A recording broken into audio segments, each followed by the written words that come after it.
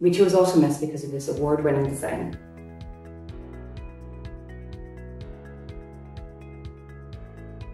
We looked at another sprinkler system which would have pipes going through the ceiling. We were told that if the pressure wasn't high enough on the water, we would need a very large tank, so almost like a small room, which wasn't good for us. It uses your home domestic water.